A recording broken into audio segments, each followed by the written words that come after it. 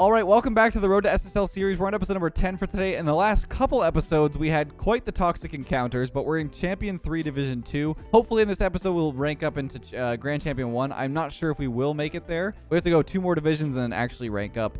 But it's been an interesting ride so far through the episodes. I know it's going quite fast, but we're going to hopefully make it to SSL quite soon. And I hope that this series will be informative for ranks that are below what we're actually playing in. And I think it will be. But let's get into the meme comment of the day. We got one with Nolly Rancher. It says Nolly is a Jolly Rancher. We'll see what we can do.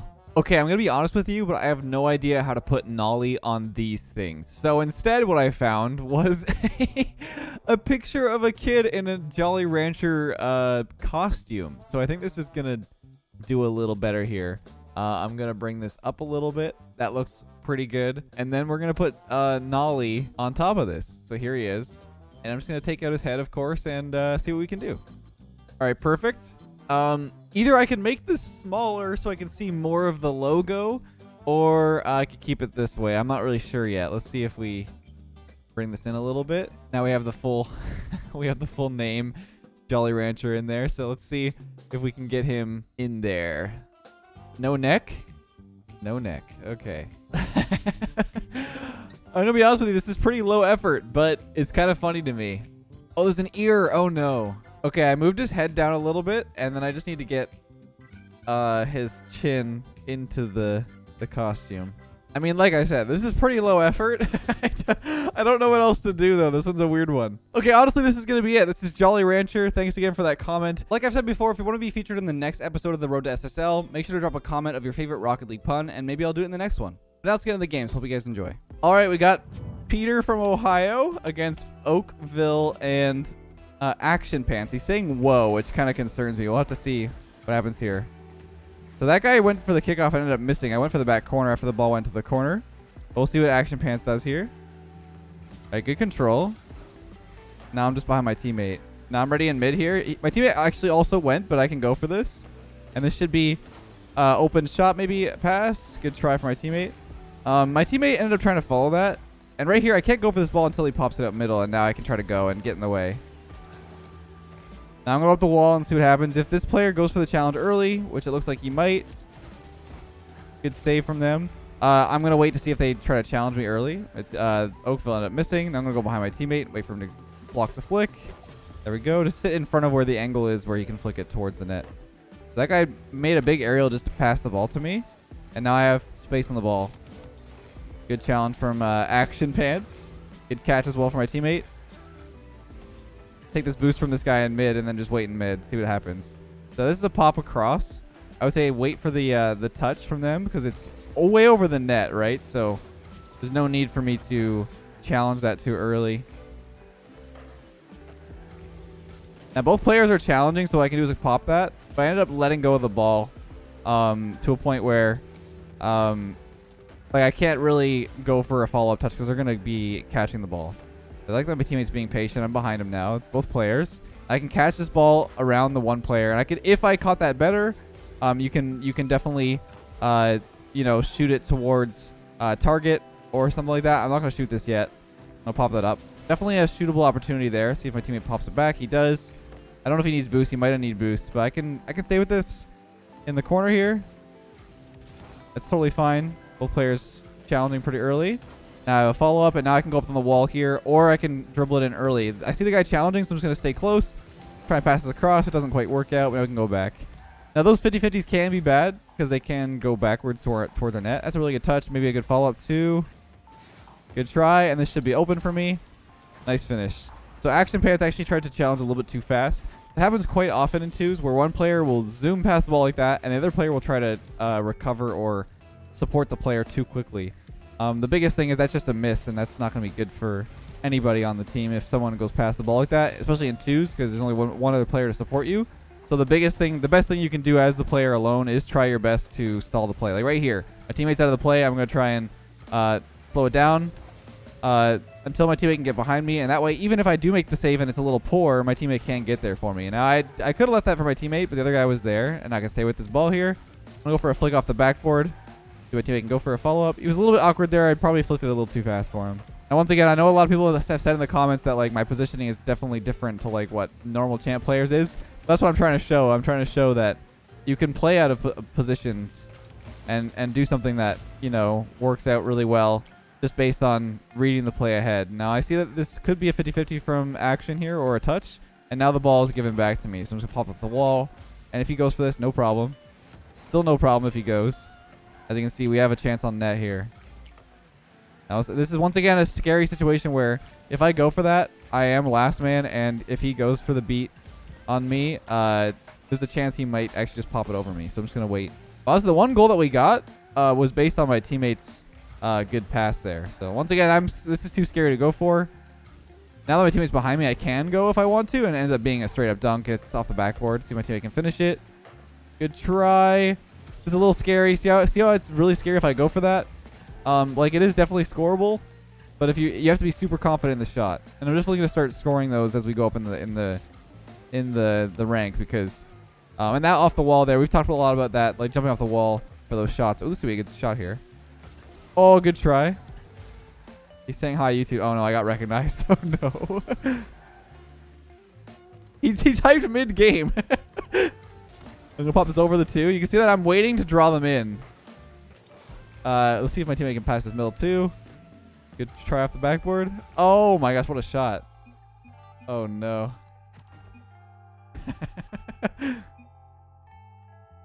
I've been recognized. Hello, good sir. The meme of the day is Nolly Rancher. Just posted. Hi. Have I ruined your ranked experience today? If so, I am sorry.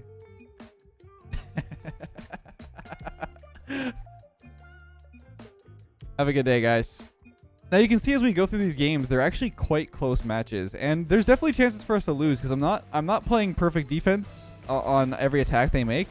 The biggest thing is I'm just trying to support my teammate, who honestly, for the most part in this series, they've been playing pretty fast, and they've been playing good positions, and we've had a couple strays that definitely are not the norm. I'm gonna try and pass this. Oh, I'm gonna try and pass that to my teammate because he was upfield, but he ended up backing off. Good challenge. This is a little scary because I am last man again. As you can see, not the greatest challenge. It ends up going right back to them. This is on the backboard. It's gonna probably bounce down, so I doubt that they're gonna get another touch. It's hard to read, and even if they do get a touch, it's not gonna be on target, so I can wait. Now I can see that this is a better attack where I can actually pop the ball off the backboard and see if they can make a pass. Good 50-50. Now if I rush this, I definitely will beat him, but I'm gonna back off. Now I'm gonna go for the touch here. See if Pace can catch the ball in the corner. He does. Now I have 50 boost. I could go back. My teammate left the mid boost, so I'm just gonna grab this one. Really good shot. Nice play. So I like that he's see how he could have went for this ball right away, but he ends up waiting to see if he has space. He takes his time off the backboard and goes for the immediate shot.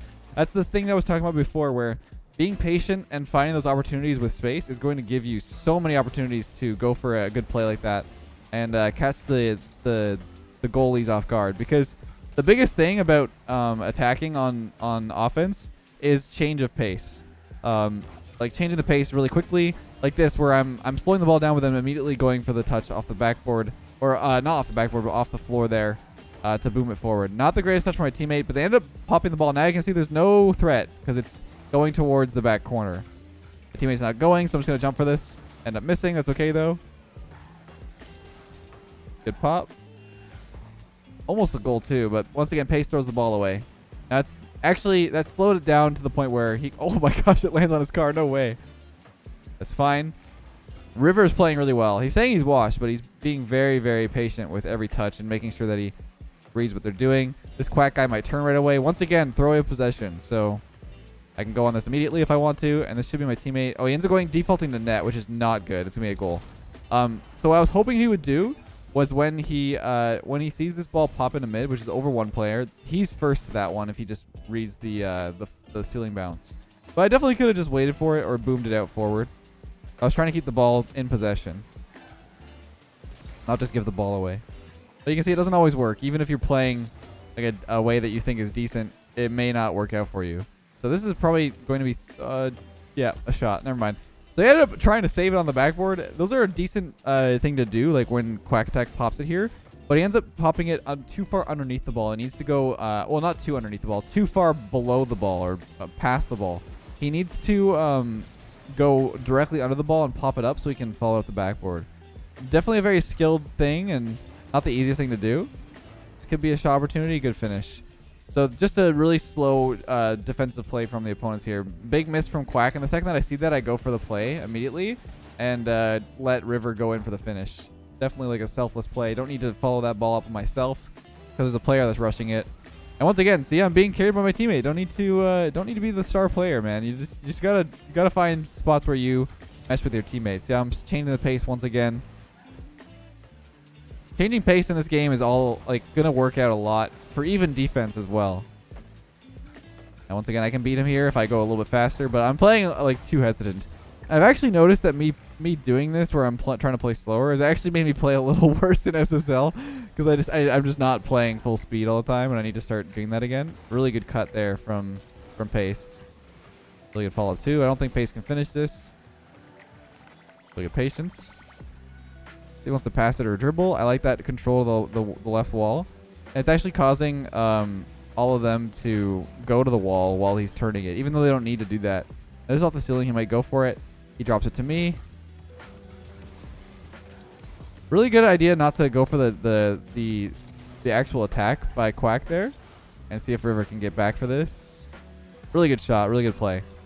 So that all worked out because Quack didn't go for the challenge there. I got the boost, and I definitely could have just rotated it back afterwards. I just wanted to go for the demo or something in case my teammate went for it really fast, but ended up not. Rotate back here. Good save from River. I'm gonna grab a few boost pads because there's no boost to grab. Should be my teammate here. Now this is awkward for them because he's still floating, and I can go for the aerial here and just go for the shot. The second that you see a guy off the wall falling down, it is so hard to boost back up. It takes all of your boost just to even slow your momentum down. So the momentum in this game is really, really important. Knowing like what is possible from a car and what isn't is going to help you understand what to attack, what not to. Like knowing that once someone flips, they're stuck in that animation for a bit is really good. This guy's gonna grab that boost, so I end up just boosting a little bit to get him off the ball. Bump that guy as well, and now my team has space with full boost. Now, I'm waiting in mid, but I don't think anything's going to happen here because there's two players set up on defense. This guy's awkward. Ends up going right to him, too, and a goal, too. Yeah, it was a quite a perfect set in the midfield there, but it's going to be a 50-50 whether that's good for us or bad for us. So I would never suggest doing that where it goes in a mid, but it happens. We try to 50-50 it like that. One of those situations where that guy messed up really bad and it ends up working out for him.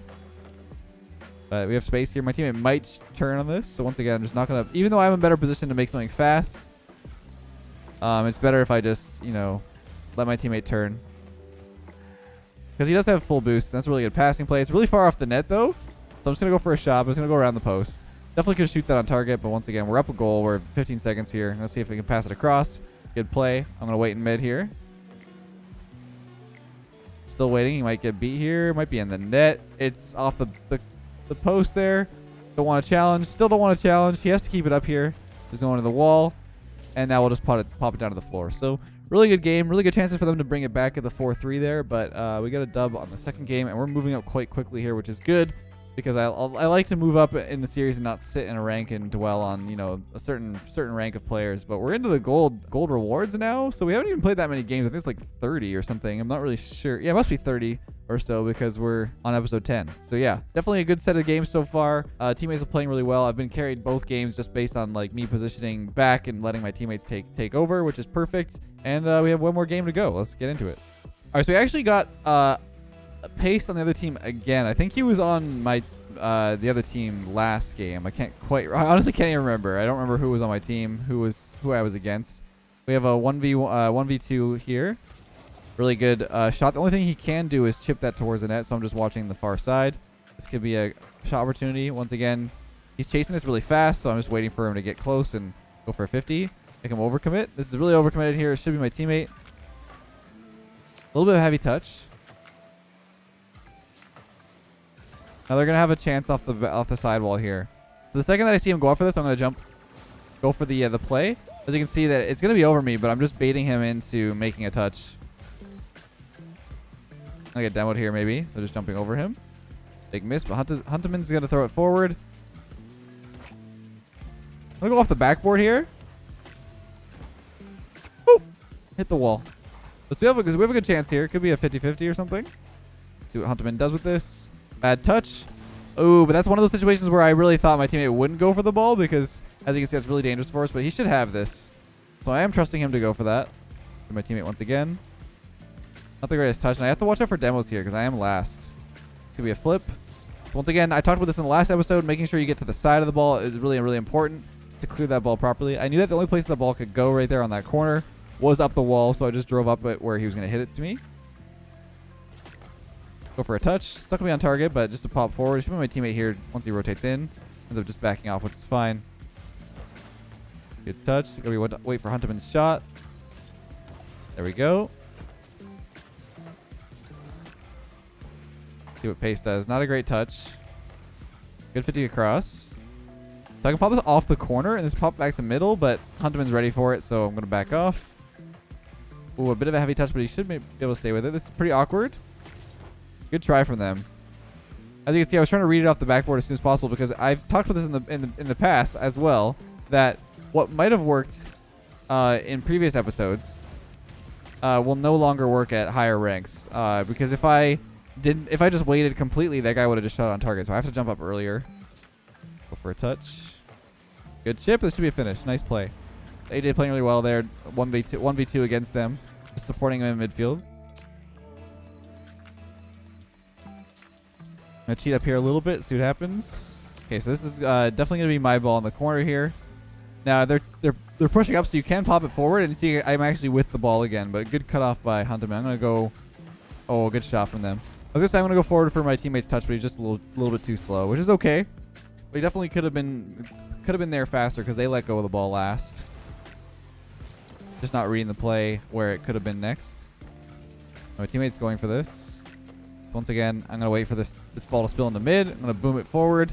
This is Hunteman's touch here. Now I see my teammate AJ in the corner, so I'm just going to wait for this. I could turn this, but he's already up. Now I have a free ball. He's up for it again, but I don't think he's going to get a good touch, so I just go for the 50-50 and I get the boost as well. It's always important to think about where you are on the field and when you're challenging and how much boost you have. It's so many, Okay, I could have shot that. Probably should have too, because it was definitely a good chance for me to shoot it off the side. But let's see what Pace does with this.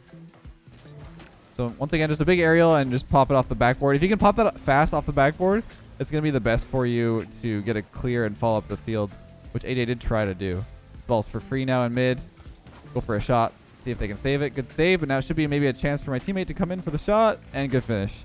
So once again, just the placement is important because if I go over his head to the top right, he has to back up and go for a pop. And he definitely could have popped that safer to the corner, but he didn't make a good touch. And then my team has a free shot towards the net. That's all about the placement. And people have said, like, oh, you know, I said his shots are too good for certain ranks, which I am reading the comments, by the way. I am seeing what people are saying about everything throughout the episodes. The important thing is placement and how you're touching the ball. Like right here, if my teammate pushed up a little bit more, seeing that I had the play to pop that forward, he could have been following that up early. Really good turn on the wall, though. I like that. That touch is more to be desired, though, but I like the idea that he's trying to keep pressure there and keep it close. Now, Pace is here, and he's ready for it. Now I have the play, but I'm kind of scared of my teammate. This could be bad. Good finish, yeah. I got really scared that he was going to go for that. I really should have just committed either way because it looked like he was, you know, driving off the wall to go for this, and he just didn't flip at it. I definitely would have flipped at it to, like, get in the way to pop it. We have 7 saves. It's been a bit of a back-footed game, but it's not a big deal. Go for a pop forward, see what my teammate does, or the opponent does. Once again, see how he's clearing it to me because I'm waiting in midfield there. But I end up popping it right back to them, which isn't great. We have space in the corner here. I have full boost. This guy's up, so I'm just going to flip it forward. Now, if I can get in the way of this guy and mess with him, it could be a chance. Oh, yeah, they threw. There's nothing I can do about that one. I mean, I definitely bumped this guy, and he was definitely panicking, but he didn't need to do anything with the ball because I left because I was low boost. He got that corner, so I just backed off.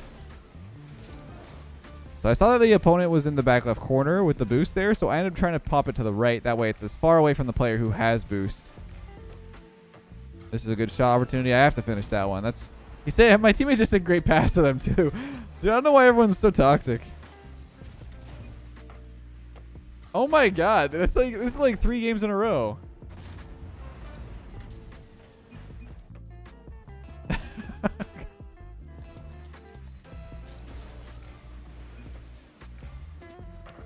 Is this that common? You know what? Here. Here.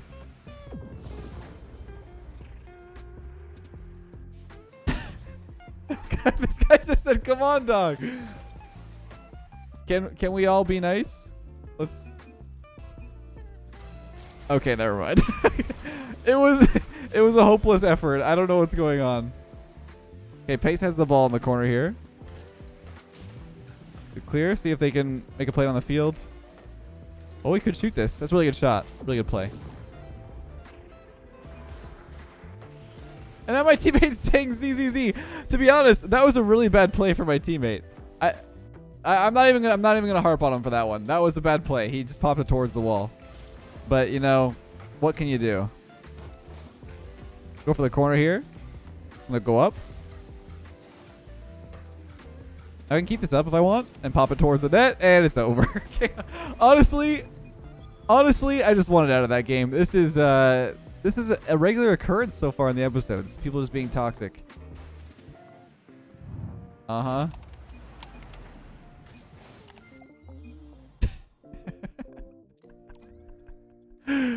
All right, I'm out. GG's. Hope you guys enjoyed the episode so far. Like I said, this is all in a playlist if you want to watch all the previous episodes. Quite an eventful one there, as always. But until next time, have a great day, and I'll catch you guys in the next one.